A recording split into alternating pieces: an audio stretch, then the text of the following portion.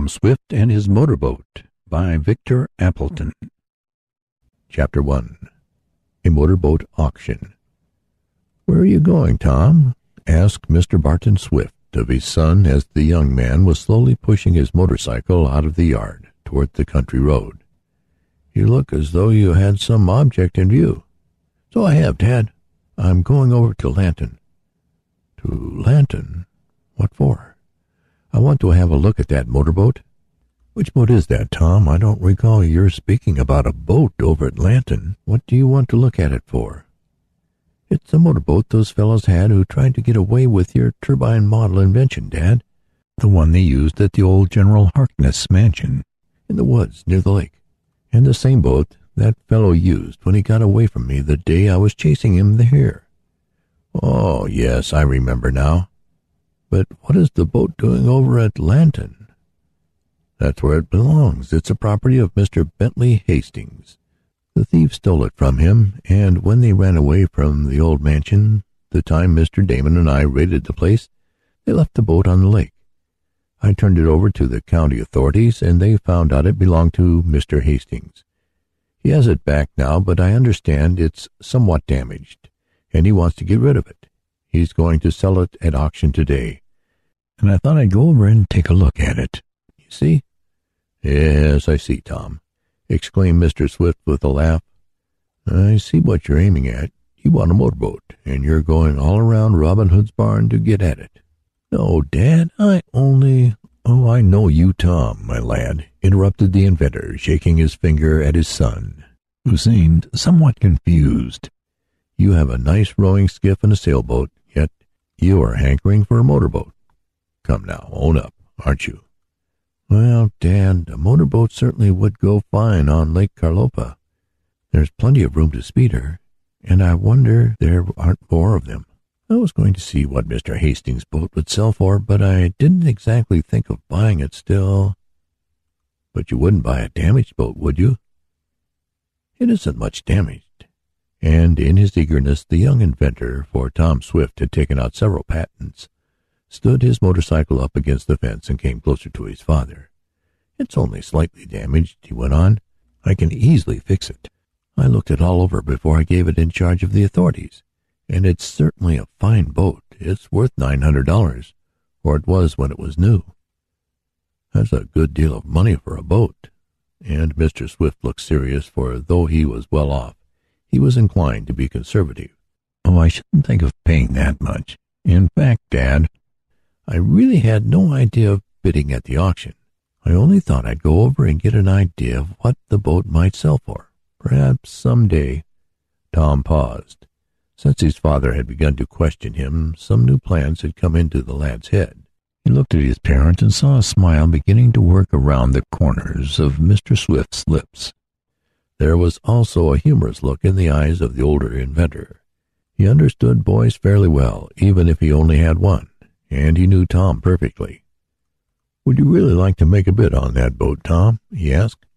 "Would I, Dad? Well—" The youth did not finish, but his father knew what he meant. "I suppose a motorboat would be a nice thing to have on Lake Carlopa," went on Mr. Swift musingly. "You and I could take frequent trips in it. It isn't like a motorcycle, only useful for one. What do you suppose the boat will go for, Tom?" "I hardly know. Not a high price, I believe, for motorboats are so new on our lake that few persons will take a chance on them. But if Mr. Hastings is getting another, he will not be so particular about insisting on a high price for the old one. Then, too, the fact that it is damaged will help to keep the price down, though I know I can easily put it in good shape. I would like to make a bid if you think it's all right." "Well, I guess you may, Tom, if you really want it. You have money of your own, and a motorboat is not a bad investment. What do you think ought to be the limit?" "Would you consider $150 too high?"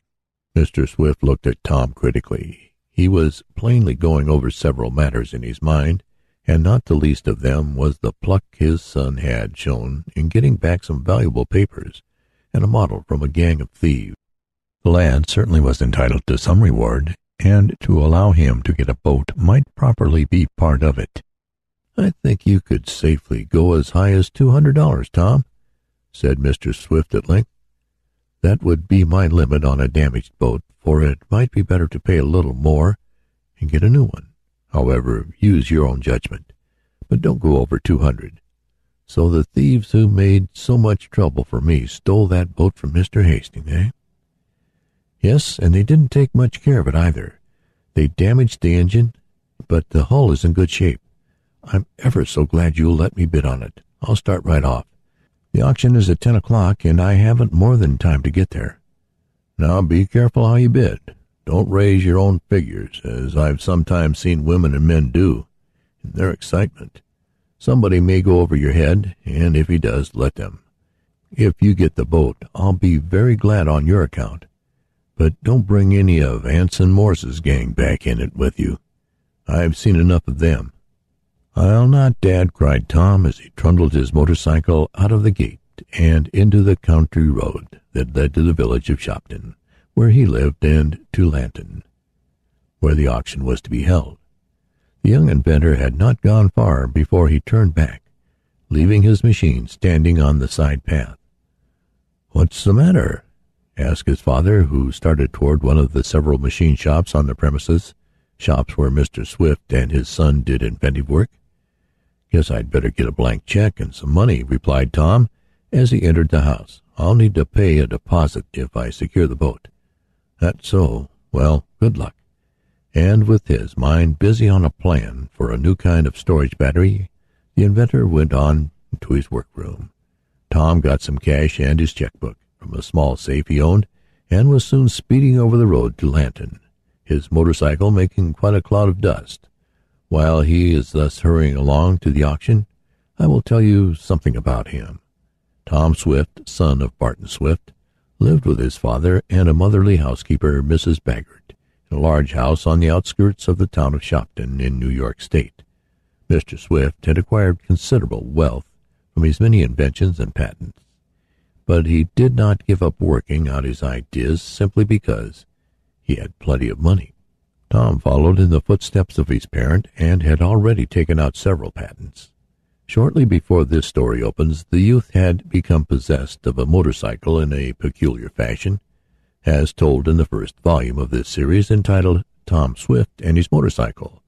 Tom was riding to the town of Mansburg on an errand for his father one day when he was nearly run down by a motorcyclist.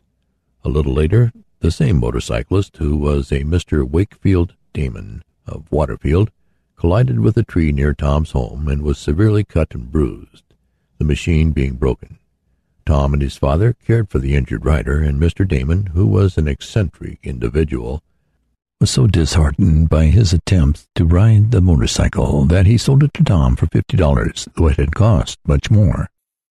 About the same time that Tom bought the motorcycle, a firm of rascally lawyers, Smeek and Catch by name, had, in conjunction with several men, made an attempt to get control of an invention of a turbine motor perfected by Mr. Swift.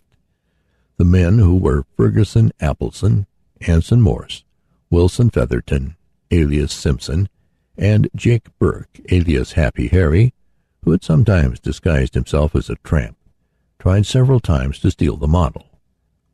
Their anxiety to get it was due to the fact that they had invested a large sum in a turbine motor invented by another man, but their motor would not work, and they sought to steal Mr. Swift's.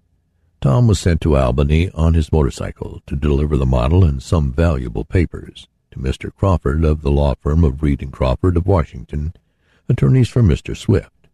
Mr. Crawford had an errand in Albany and had agreed to meet Tom there with the model.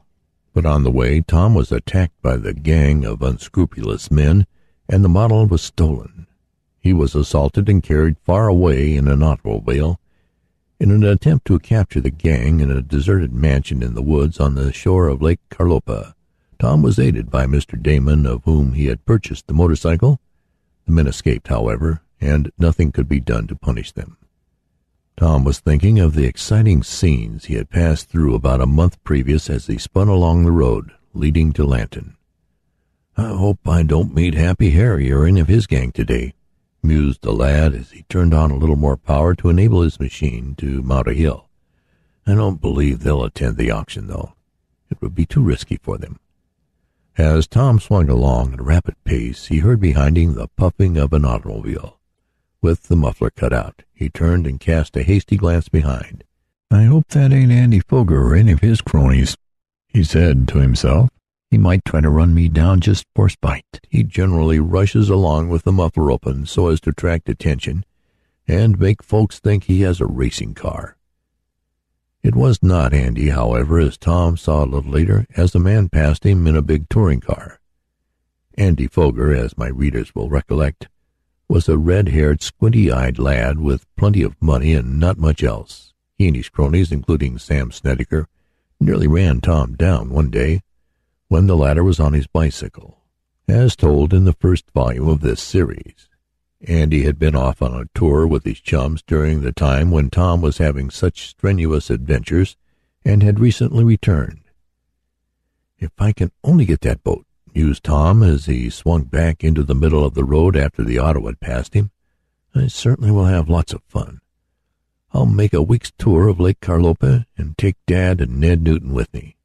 Ned was Tom's most particular chum, but as young Newton was employed in the Shopton Bank, the lad did not have much time for pleasure. Lake Carlopa was a large body of water, and it would take a moderately powered boat several days to make a complete circuit of the shore. So cut up into bays and inlets was it. In about an hour Tom was at Lambton, and as he neared the home of Mr. Hastings, which was on the shore of the lake, he saw quite a throng going down toward the boathouse. "There'll be some lively bidding," thought Tom as he got off his machine and pushed it ahead of him through the drive and down toward the river. "I hope they don't go above $200, though." "Get out of the way there," called a sudden voice, and looking back, Tom saw that an automobile had crept up silently behind him. In it were Andy Foger and Sam Snedeker. "Why don't you get out of the way?" petulantly demanded the red-haired lad. "Because I don't choose to," replied Tom calmly, knowing that Andy would never dare to speed up his machine on the slope leading down to the lake. "Go ahead, bump him," the young inventor heard Sam whisper. "You'd better try it if you want to get the best trouncing you ever had," cried Tom hotly. "Oh, I suppose you think you're going to bid on the boat," sneered Andy. "Is there any law against it?" asked Tom. "Well, you'll not get it. I'm going to take that boat," retorted the squint-eyed bully. "Dad gave me the money to get it." "All right," answered Tom noncommittally. "Go ahead. It's a free country." He stood his motorcycle up against a tree and went toward a group of persons who were surrounding the auctioneer.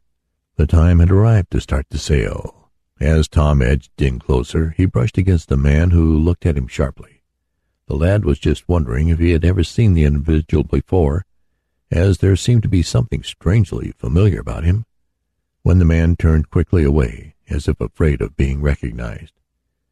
"That's odd," thought Tom, but he had no further time for speculation, as the auctioneer was mounting on a soapbox and had begun to address the gathering. End of chapter.